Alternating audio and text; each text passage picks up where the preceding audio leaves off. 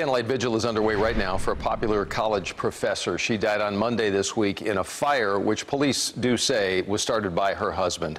Yona Gavino live for us at A&M Commerce. This is where friends and colleagues of the victim are trying to tonight make sense of it all. Yona?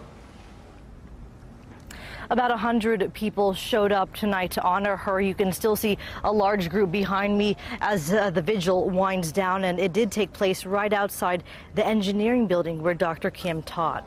Students described Dr. Yoon Kim as one of the kindest and most loved professors they've ever had. Friends in her Rockwall neighborhood knew her as Debbie, and they were shocked to find out that the fire set by her husband, Yoon Lee, was a cover-up for a killing.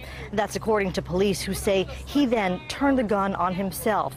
Officers found their young daughter safe in a car where it's believed Lee put her before setting that fire.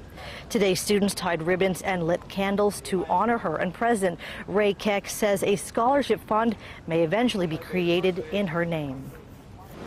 And I'm sure all of you remember yours. Teachers touch our lives, touch our hearts, and change our direction forever. She did that for every one of you that was in her class. We were really fortunate to have her as a professor. And there really were not a lot of dry eyes tonight as students, colleagues, and friends remembered her. As for her daughter, I'm told that she will be handed over to relatives coming over from Korea. We're live tonight in Commerce. Yona Gavino, CBS 11 News.